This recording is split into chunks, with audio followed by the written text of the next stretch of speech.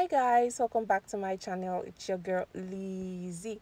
Today I'm going to show you all how I was able to achieve this birthday glam on my client. If this is your first time of watching me, please do not forget to hit the subscribe button, like, share and comment in the comment section. Thank you guys so much. So I'm going to use these brushes from Flawless Ivy. It's actually a Nigerian brand, and I'm going to pick up the brow brush and I'm quickly going to draw a thin line underneath her brow using my Carite eyeliner.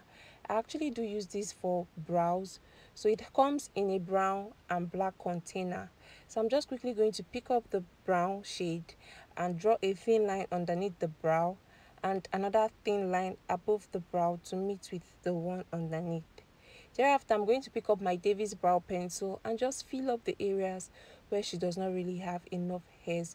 You want to make sure that your strokes are as light as possible so that it looks natural and subtle. Just because you want a more defined shape, you want the brush to be as flat as possible. And I'm going to pick up this concealer from Zaron Cosmetics and I'm going to go in with 3 shades lighter than that of our skin tone just to highlight underneath the arc. And then I'm going to go in with Cheek Foundation, the one in her tone, in her skin tone, and I'm just going to conceal the inner corner of her brow and then blend everything together. I'm quickly going to go over to the top of the brow also using the same shade, which is the foundation in her skin tone, and I'm going to conceal the top of the brow. You need to be extra careful so that you do not end up cleaning up the lines that you've drawn, the shape that you've gotten from the brow. You don't end up cleaning it up. So at this point, I'm quickly going to go in with a blending brush. I actually use this for my shadows or for concealing, and I'm going to apply the concealer from Zaron Cosmetics first at the top of her lid, and after that I'm going to go in with Benyene eye primer at the top of the lid. So once you're done applying your primer, make sure you blend that properly so that it comes out really nice. Moving on, I'm going to pick this shadow brush from Flawless Ivy Cosmetics again, and I'm going to blend orange at the transition area the way you can see me do. I'm just going to blend that orange yellowish shade at the transition area like this and towards the inner corner of her eyes, just the same way you can see me do in the video. So I'm going to pick up this peach shade. This is actually an old eyeshadow palette that I have right here with me, so the name is not written on it, but whatever shade that is close to what I'm using right now, you can easily pick it up and use it. So go in with your peach shade and then blend that properly.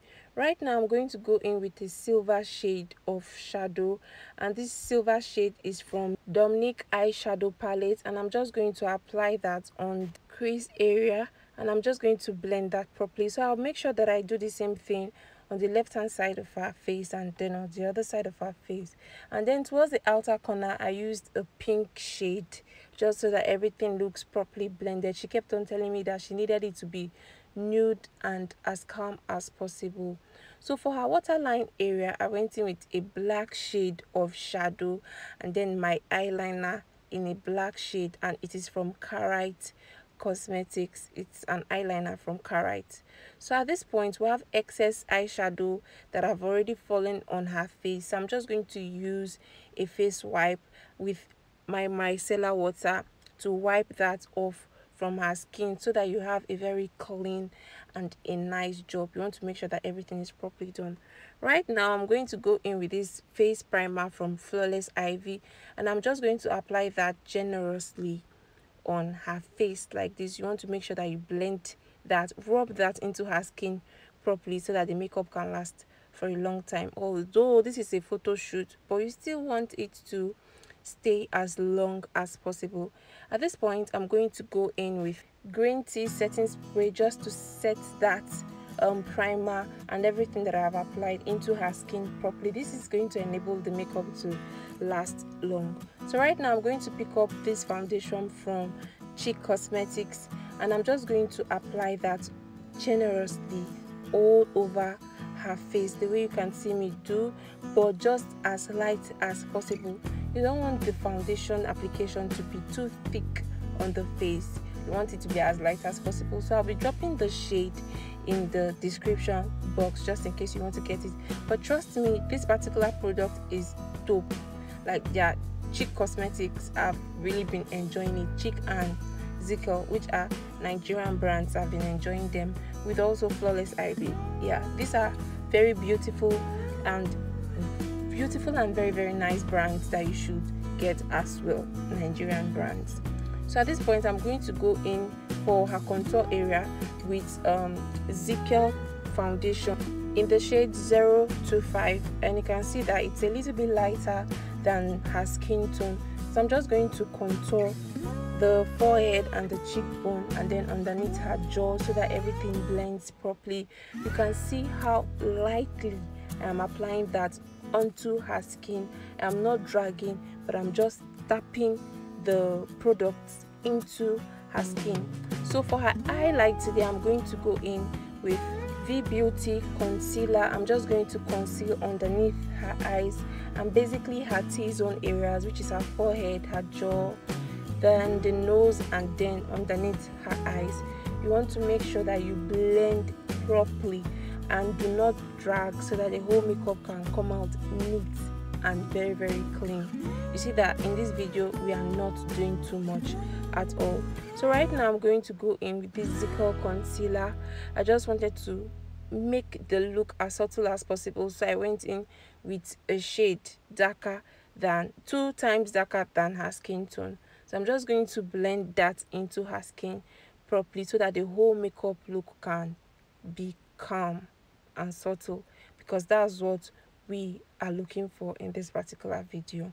So at this point, I'm going to contour using Zikel foundation, the same foundation that I used for her cheekbone and then for the forehead. Yes, I'm using 025 Zikel foundation, and I'm just going to blend that properly. What I did was to chisel the nose a little bit, just to give me a pointed look, and then I blended it properly. So right now I'm going to pick up this Flawless Ivy powder palette that I have with me, and I'm going to go in using the same process.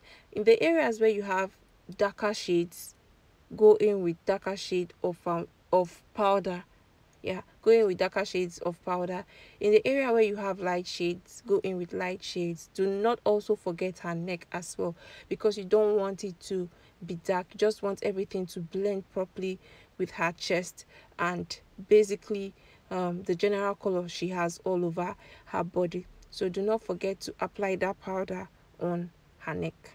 Yeah, so I'm going to go in the areas where you have light shades of foundation, where we used light shade like her T-zone area, go in with light shade of powder. In the area where we used dark shades of foundation and concealer, go in with dark shades of powder. And you don't want to go in too dark or too dark. You just want to go in using the shades that you already used as foundation, basically. Yeah, so I'm going to apply this powder, this white shade of powder, on her T-zone area, just to highlight the face properly.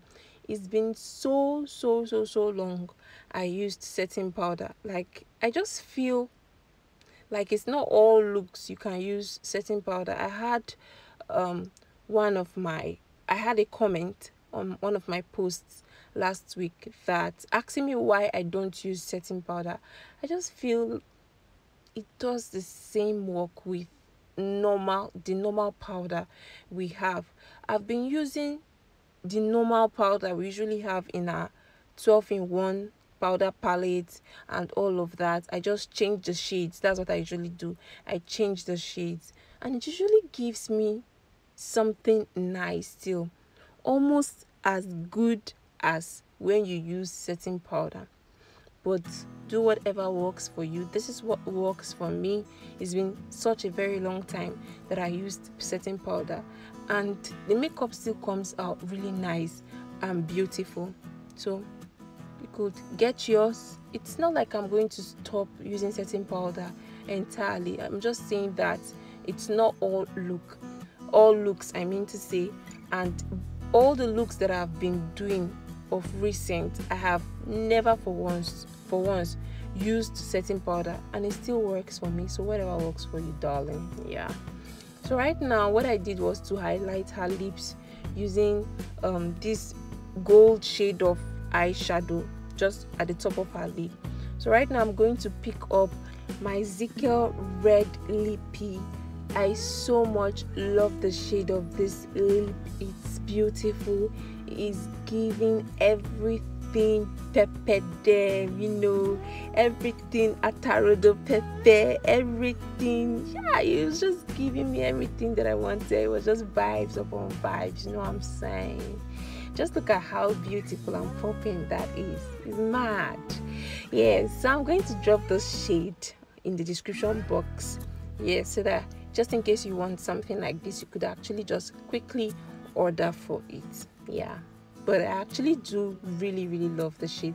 So I'm going to go in with a gold shade of shadow just underneath her brow. Yes, the place that we initially highlighted, and towards her cheekbone. Do not come downwards, like don't bring that highlighter down to her cheeks very much. Just where you have that contour, basically. Yes, just at the top of it, just stop somewhere right there, and that's it. So I'm going to highlight her nose and the middle of her nose. At this point, she was just looking at the mirror, and she really loved the makeup, and I was excited. You know, when you're making a client up and they're frowning, you're not yourself, you'll be like, God, what? But this one, she really loved it. At this point, she was already seeing the outcome, and she loved it a lot. So what I did next was to use a silver shade of shadow at the inner corner of her waterline, and then it just made the whole makeup pop. So right now I'm going to go in with this mascara from Kiss Beauty, and I'm just going to apply that on her natural lashes and then the one underneath, because you want the eye makeup to pop. This is what the makeup looks like in a close-up view. Yeah, that's what it looks like. So right now I'm going to go in with falsies, and I'll be dropping the brand of these falsies in the description box. I really love it. I love the fact that it's coily. It's not just standing like one umbrella, like it's coily and very beautiful. You can see how it really brought out the makeup. So I'm going to go in with this green tea setting spray just to keep the whole makeup intact, matte and nice until she's done with her photo shoot. Thank you guys so much for watching. I do hope that this video has been helpful. If it has, please do not forget to hit the subscribe button, like, share, and also comment in the comment section. Thank you all for watching, and I'm going to see you guys in my next video. Bye.